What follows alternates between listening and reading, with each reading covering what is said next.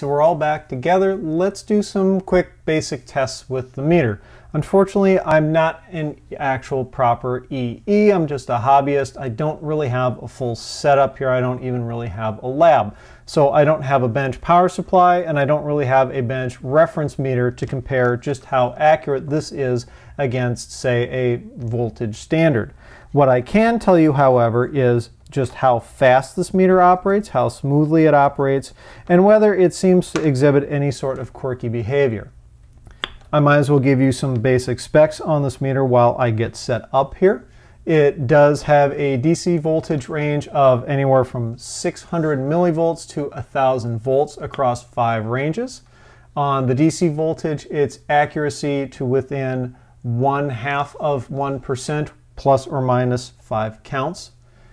AC voltage, it's 6 to 1000 volts over 4 ranges. This unit does include a low pass filter, so you can cut out kind of the higher end harmonics. Where this meter may fall a little flat for electronics engineers is in its current measuring capabilities. This is their middle range. They consider this general purpose. It's only got 2 ranges of 6 and 10 amps. It will measure down to milliamps, but you won't get very high resolution out of it.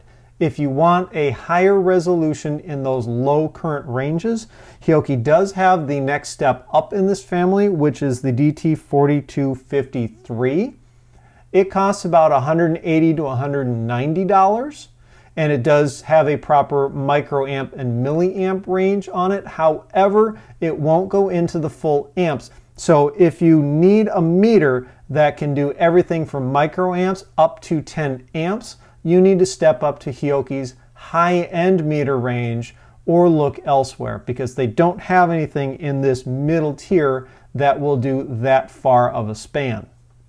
This is a true RMS meter, and what I do like about it is when you're measuring AC, it's a dual line display. It'll show you both the voltage and the frequency on the upper portion of the display.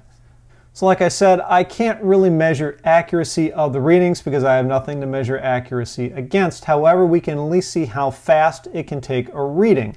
And I've got a fresh 9-volt battery here, so let's set this thing to DC volts.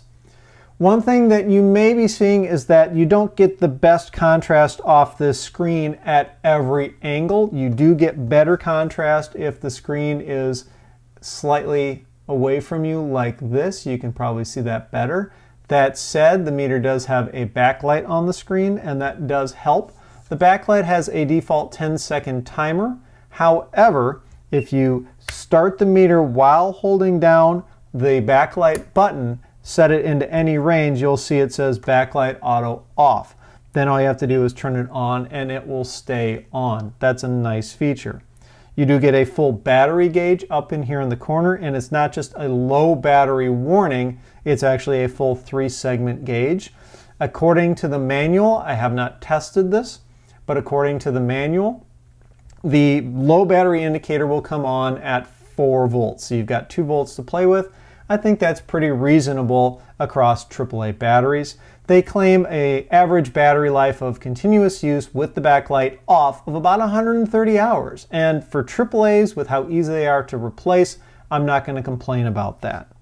So here's a quick look at the screen with the backlight on. It's overall a very even backlight, and I appreciate that they used white LEDs. There are a couple of small hot spots down here in the corners, but in general usage, you won't really notice those too much. They're not bad. The screen has a nice overall even brightness to it, and it really helps the digits stand out very nicely. So here's our 9-volt. Let's just see how quickly we get a reading off of this meter.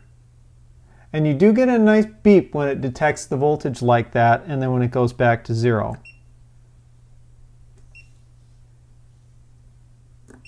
You'll notice the bar graph down at the bottom. Both the bar graph and the display change very quickly. This is a fast meter. The beeper on this meter is actually very pleasant to listen to. I've listened to some meters that are really, really annoying. This one is not a beeper that I would complain too much about. Here's another little rig that I've got. It's just a pair of AA's and some holders kind of taped together here. Let's see if we get any different results with a slightly lower voltage. I don't think we will. And you can see we dropped into a lower range, so of course the bar graph is halfway across, and we're measuring 3.195-194 volts. This meter is specified for 5 updates per second of the screen. This is a 6,000 count meter, which is also really not bad for the price range. I think this meter, in its basic specs and functionality, kind of give Fluke and Agilent a run for their money. I believe this is better constructed as well. I just love the feel on this meter.